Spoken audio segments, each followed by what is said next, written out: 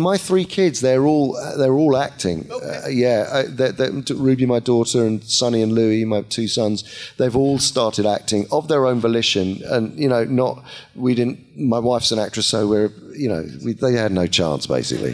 What are they going to do? Please welcome to the stage, Andy Serkis.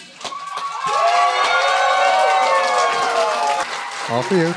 Welcome. Oh, I'll take one of those. Hey, everybody. Hey. It's so nice to have you. Oh, it's wonderful to be here. I'm really, really loving Pittsburgh. What a great city you've got. It's amazing. Yeah, it's awesome. First time here? Absolutely, 100%, yeah.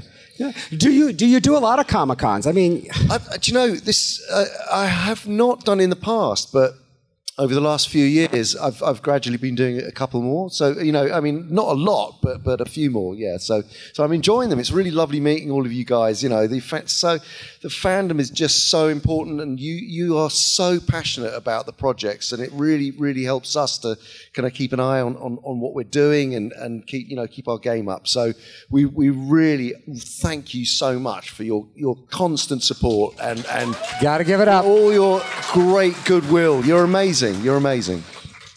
It's once again, welcome to Pittsburgh. But I got to ask, what exactly is motion capture acting? I hate to sound like pretty much of a novice here, but he actually says, "Oh, it's mocap." I go, "Mocap? I have no idea what you're talking about."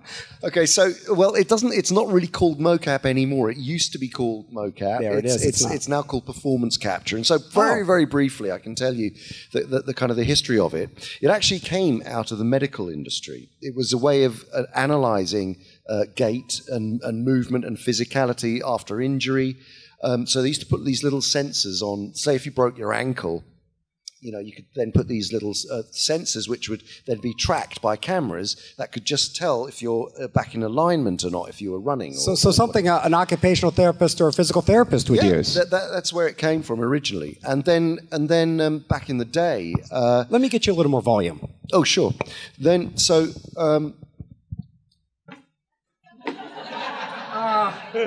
Go ahead. So then can you hear me now? Yeah, okay, great. So then it became used in the film industry as a way of tracking performance. Well, actually, it started off in the video game industry first for tracking martial artists or tennis players, or to get for footballers to get the proper movement. And then the film industry took it over. And so what it is basically is you put on a suit. And then you have a full set of markers that go all over your body, and then you have cameras in 360 degrees, and that each of these are like tiny little GPSs, if you like, So, and they're joints in your body, so every single movement that you make can literally be tracked, and you've got, because the cameras are all pointed at them, they become an item in space that is related to lots of these other markers. Okay, so that's motion capture, and you could basically put a motion capture suit on a dog, or in fact, we do in the film industry sometimes horses or those movements. You can just put these tiny little markers, and it tracks the movement beautifully and very accurately. But that's not the same as an actor's performance. That's only one part of it, tracking the movement. So, for instance, when we created Gollum, I did all the physical movements, and that was very accurately tracked. But the facial capture is what then makes it takes it onto another level, and that was something that has grown over the years, where you're now having these tiny little facial markers with a head-mounted camera that can then track every single facial expression. So the combination of that plus recording the audio at the same time just means you get the whole performance in one hit. And then over the years, the way it's progressed is that it goes from being just inside a studio, but actually shooting on location. So you can actually go out and film in the wilds, in any sort in in snow up in the mountains or in anywhere. And it's very cold wearing one of these suits, I have to tell you. But yeah. But that's the principle. So that's really the journey over the last 2 decades from motion capture to performance capture. Is it an uncomfortable? No, you completely forget about it. I mean, it is.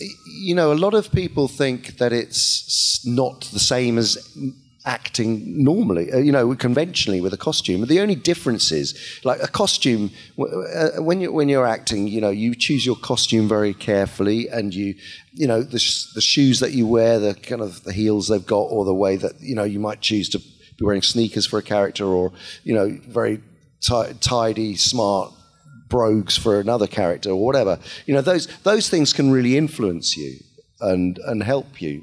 But so you have to do some of that work when you're wearing a motion capture suit. Although you can actually, for instance, if you want the character to be heavier in a motion capture suit, you can wear weights, or you can. And when you're going through the rehearsal process of working with a motion capture suit, you can actually see on screen the character that you're playing, and it's like a magic mirror. You lift up your arm, but you see the actual character lifting their arm up and down. So you might want to play, if you're playing a character that is carrying a lot of weight, then you can actually. We experiment with all sorts of ways of making the physics of it actually work really well. So it's like a green screen kind of suit? No, they're normally grey. Grey. They're normally grey, actually. Yeah. And so, yeah, I mean, it's really over the last 10 years, it's become very much mainstream way of making films. And of course, it's used not only in film production, but it's also used in what we call previs, which is, in visual effects films, when you're trying to block out a scene, you don't know how you're going to shoot it on a real location. You can actually build the whole world in a video game environment, and then have the actors, come in motion capture suits and block it all out there, so that when you actually get on location, you've already done a lot of the planning. Wow. So it's an incredibly useful filmmaker's tool, and it really helps. I mean, it's very much going to be part of the future. How did you get involved in this? It seems like... Yeah, well, there was a particular project which, I'm not allowed to talk about. Of course not. But you will know what it is. And that project was, the director involved was very keen to really start to push this technology forward, because up until then, I mean, there was a sort of a real break in the difference between CG characters, monsters, things you didn't really care that much about, and then characters that you can emotionally relate to. And for that, you would need, so beforehand, the actors who were imagining these CG creatures would have to look at a tennis ball on a stick, and that would be, it would just be all about their imagination. But this particular role that I played, which you all know what I'm talking about, basically allowed the other actors to act with another actor on set wearing a motion capture suit and play that character. So it really was a big transition from, as I say, from CG characters to CG kind of monsters, to CG characters that you really connect with. So back it up farther. How did you get involved in acting in the first place? So I had no intentions of becoming an actor when I was growing up. I was a painter, and I wanted to do graphic design, and I loved art, and I studied visual. I went to a university in the UK called Lancaster University, and I went there specifically to study visual art. But what I didn't realise was that you had to do another subject in the first year, and so there was a very good theatre studies department who kind of had an experimental theatre that you could change the auditorium around and build sets in different ways, and I was really interested in that. So I got involved with the theatre studies department, and then I gradually was asked to be to act in various different plays along the way in my first year. And by the end of my first year, I just thought, this is what I want to do. There was one play I did which was called Gotcha by Barry Keefe, and and it was I had to really go deep into this character, and it just made me go, this is what I've got to do. This has completely changed the direction of my life. I then had to phone my parents up and say, you know what, I don't think I want to study visual arts, which was horrific to them in the first place.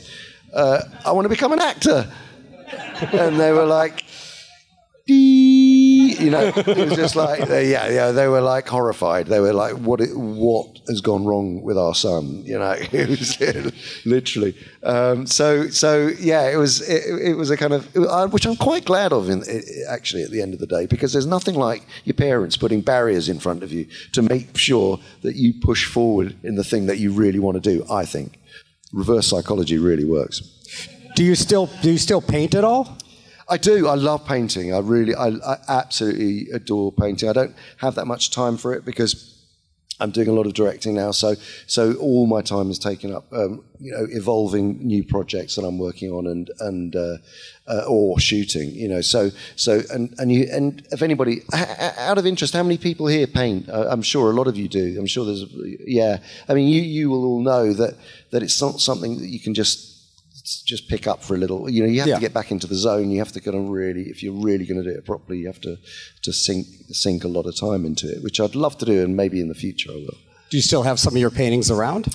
No, because my wife won't have any of my paintings up at all. Not any, because they're a bit too gruesome. What kind of style? You're dark. Dark. Well, they're kind of sort of abstract characters, and also quite dark themed kind of environments, which are sort of surreal and dark. Not the sort of thing that actually you probably want to gaze at all day long.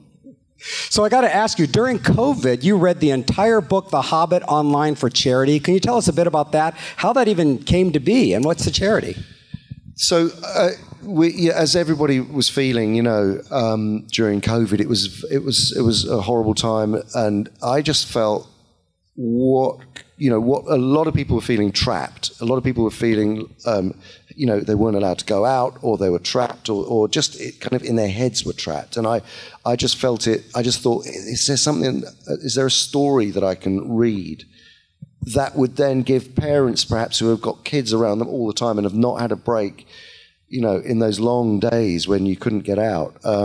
So I thought, well, what if I did a reading? And then The Hobbit sprang to mind because it was just such an amazing adventure story. It took you out, it took you beyond, and was about journeying. The whole story of The Hobbit is about journeying. So I thought it would be, and I was very closely associated at the time with a charity called Best Beginnings, and also our National Health Service, who were doing amazing work. I wanted to raise some money for them because they were just doing extraordinary work.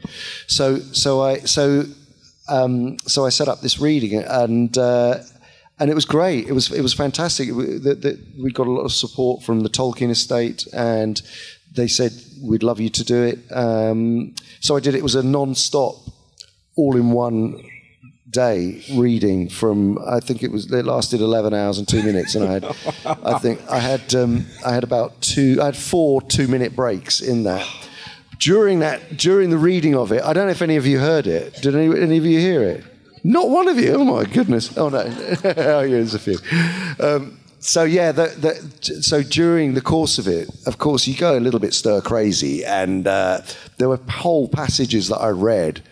And I know, of course, I know The Hobbit very, very well, and but there were whole passages that I read, and then I got to the end of the paragraph, and it would go, said Gandalf, and I'd been reading it as another character. But it was just, I was delirious by about halfway through. It was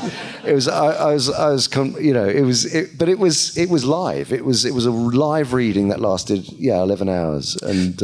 Was there a visual component to it, or just no? Well, I was on screen. I was on screen. It was a Zoom. It was a Zoom filmed reading. I loved doing it. Although it was before starting, it was like, wow, here we go. I was terrified. The night before, it was just like, boy, am I going to get through this? But it was really, it was exciting to do. Great challenge. It was a huge challenge. Yeah. It was an armchair marathon. How many people you think tuned in? Out of curiosity. Oh, I know a lot of people did, because we managed to raise like $250,000 for more, actually, for the National Health Service. So it was well attended. Yeah. If you could pick another book the next time, what would that possibly be? War and Peace. No, I'm joking. Something easy. Wow. Do you read a lot?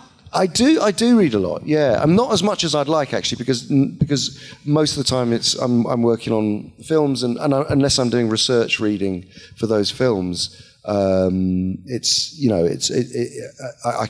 hadn't read like a novel for ages, because it's always associated with the work that I'm doing. So it's generally, it's research. Mm-hmm. Yeah.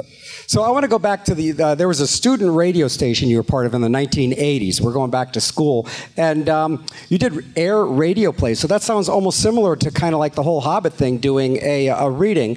How did that come about? And can you remember any specific plays you might have done? That was closely associated really with the Nuffield Theatre, which was the theatre that I was telling you about. So we would do excerpts from plays that we were doing at the time, and there were a whole range of plays, from Shakespeare through to contemporary playwrights, and Bertolt Brecht, and all sorts. I mean, a whole myriad of different ones. You were allowed to pick them. You were in charge of that? Yeah, no, I wasn't in charge of it. We sort of collectively we chose the ones that we were keen on doing. But it was a brilliant. It was a brilliant university, because it was very progressive. It allowed you were allowed to do this thing called an independent studies degree, so you could sort of construct your own degree, and I chose that because I had so many different varying interests in different areas of both set design, and it's interesting really, because I think my degree in the end was called Theatre Design and Movement, which were actually nearly all the things that I've ended up doing in my lives. My several lives, my many different lives as lots of different characters.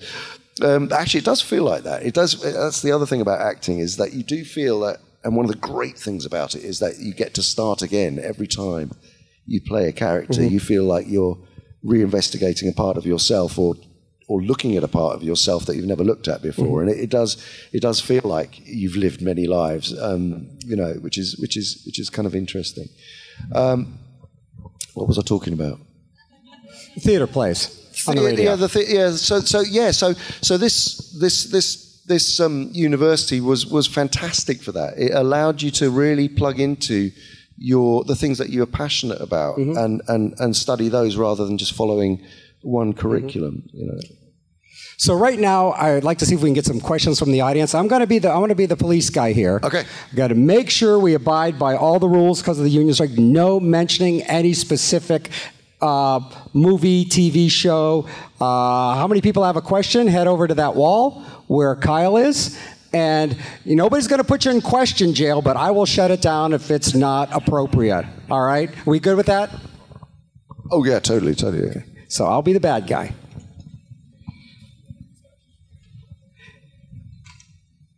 You'll hear a loud buzzing sound. All right, first question, name and question. My name is Carol, and I just want to know, it's been well over 20 years since Lord of the Rings. Never mind. No, go. But, all right, it's since a certain fantasy adventure. Please. Since that. And I just want to know, do you get sick and tired of people mentioning it to you, or are you comfortable with that legacy? 100%. I mean, I am so proud. Everyone is very proud of the work that they did on that, and it's the fact that people still have loved those projects. And still are passionate about them, and still remember them very fondly, or grew up with them. I mean, I'm literally every day. Someone will come up to me and talk to me about those films. So there isn't a day that passes where that isn't the case, or talk to me about the character that I played that I can't mention. And you know, and so yeah, I'm you know, it's a huge part of my life and has been, and if you're going to be part of a franchise, that was certainly one to be proud of, you know. Thank you. Okay, thank you. Thank you. All right, next question. All right, Lauren, and my question is, you've done a lot of mocap and you've played yourself in things before. Do you watch your own movies, and do you have a preference of seeing yourself either playing a creature character or playing as yourself? That's a great question. That's a great one. Yeah, very good question. You know, the fact of the matter is, and this is absolutely true, I never think of them as any different. I don't kind of go, oh, well, that's, you know, a motion captured role, that's a more conventional on-screen role. I don't see them like that. I just see them all as characters, and some of them I think I could have done better, and some of them you know, I judge them in different ways. But I've never thought of performance capture as any different to acting. So it's just you either wearing a conventional costume and makeup, or a digital costume and makeup, in effect, really. Because as an actor, the process is exactly the same in terms of climbing into the character and, you know, walking in that character's shoes or feet or claws or whatever. Great question. Hi, my name's Caitlin. I've just been wondering, since you've done so much acting and now you're starting to do more directing, do you have a preference for whether you like doing acting more, directing more, and why, if you do?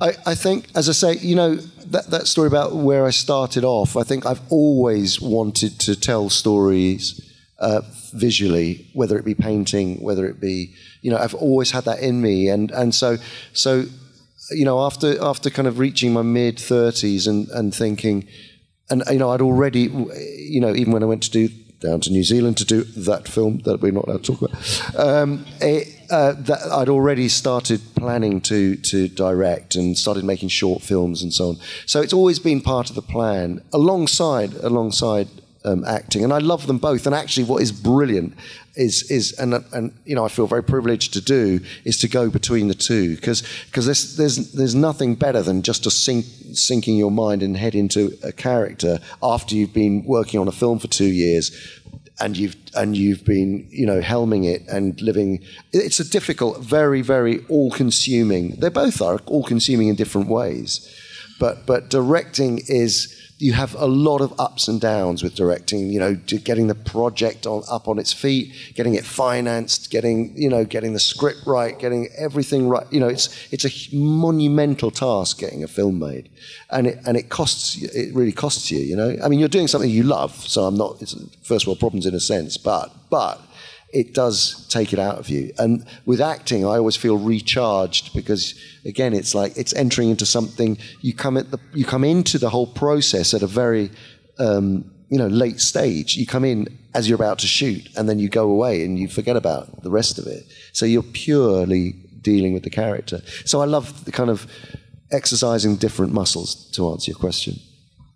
Thank you. Hi there. Hi. My name is Jonathan. Hi, Jonathan. So I had 2 quick questions. So what was it like seeing your son in a movie a couple years ago?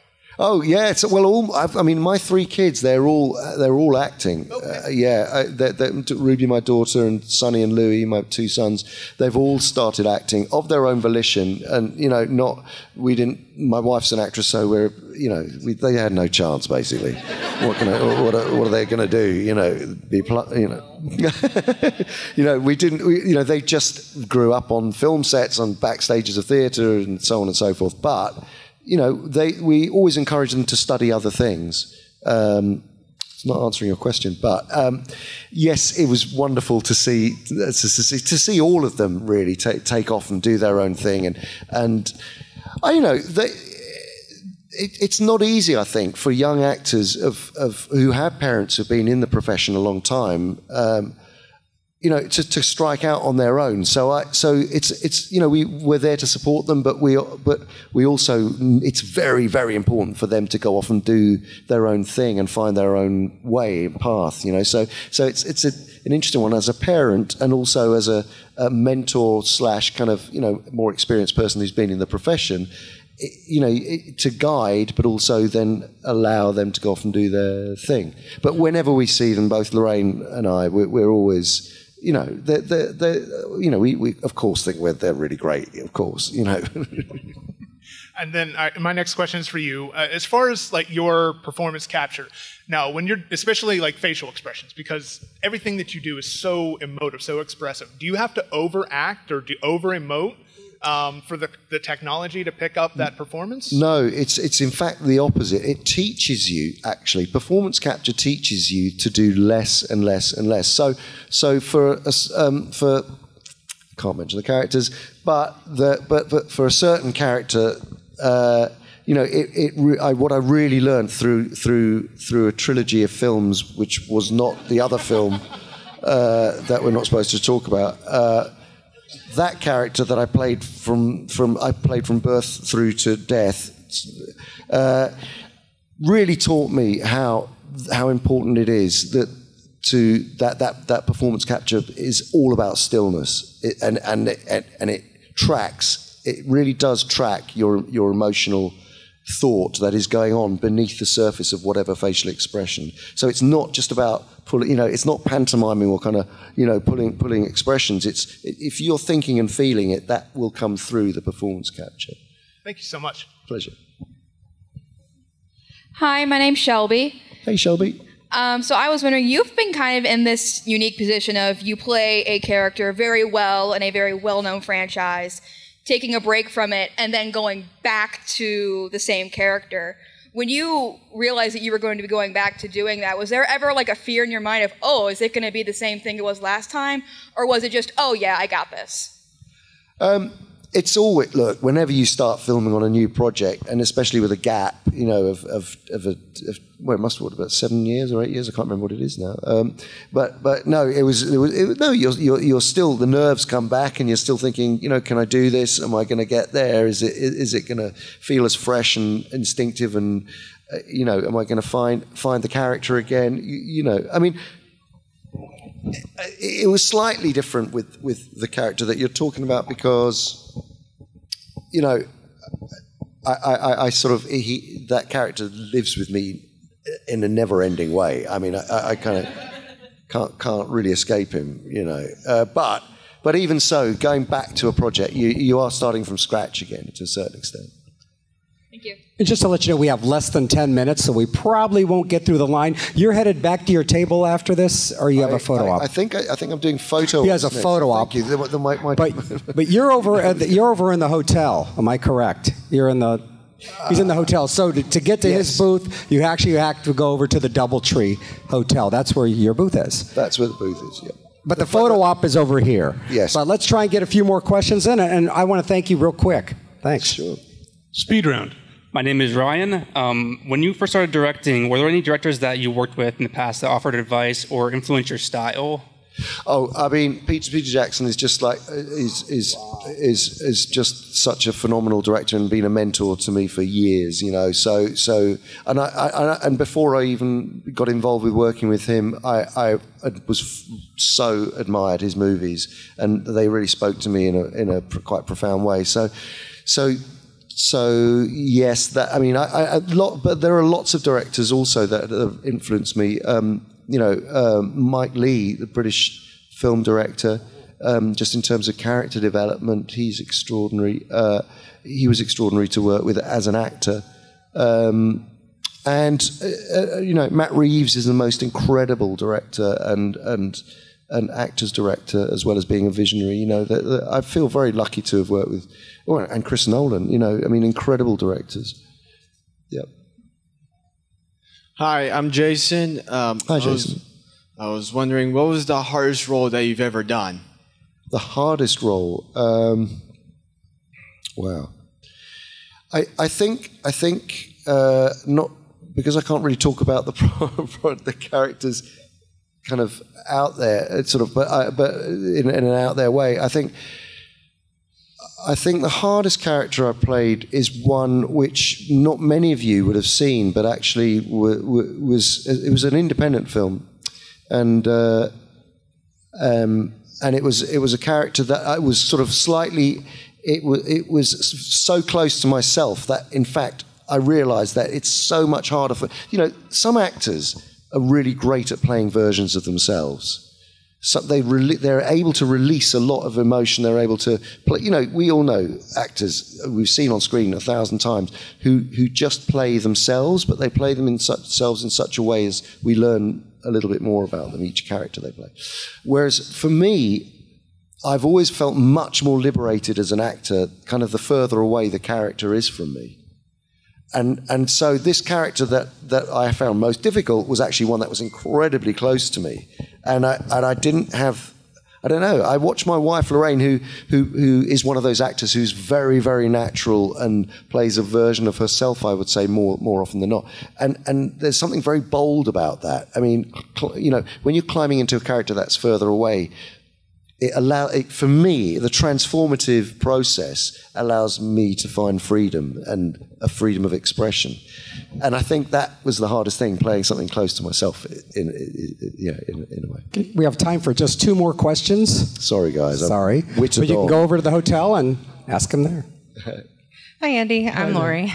So I just wanted to ask you, I know that you talked about how, acting is kind of that breath of fresh air after directing, just because it takes a lot more. But from an acting standpoint, as far as playing your characters and doing the performance capture, do you find that lends itself to what your directing style and how you go about directing a project and actors? As I say, I think the performance capture, I wouldn't say it specifically helps me anymore in terms of direction, because, as I was saying earlier, the performance capture and conventional acting for me are all one. I've never seen them as anything different. So when I direct actors in a performance capture suit, I direct them exactly the same as I would as if I were directing them, or scenes in a more conventional way. So if that makes sense. Yeah. Thank you. Cool. And last question. Hey, Andy. My name is JJ. Hey, JJ. Huge fan of all your performance capture work. Obviously, everything you do has been great. One of my favorite films, probably one of your lesser-known roles, not to mention any names. But I just want to know what it was like working with David Bowie. David Bowie was just an amazing human being, and such, he was so humble and so down to earth and funny, and we had a ball. And I had a lot to do with him, and he was just extraordinary. He was such an artist and had so many interests. So we talked a lot when we were off set, and there were many kind of things that we agreed on, and just in terms of the freedom of artistic expression and the ability to step into different ways of telling a story, whether it be through music or painting or through film or stage, and he was remarkable, but I have to say hilarious as well. Really funny, great sense of humour, and just constantly very self-deprecating, and he's a hilarious guy. Well, thank you so much for taking some time, Andy. Really appreciate it. Thank you. Worked out pretty good. Thanks. Give it up, Andy Serkis. He's over on the DoubleTree. Please, I'd hang out with him if I didn't have to do this. Take care. Thank you, sir. Keep it going, Andy Serkis. This is Ross Marquand, and you are watching Fandom Spotlight, which is awesome. So share, and subscribe. Oh, and have fun and follow your fandom.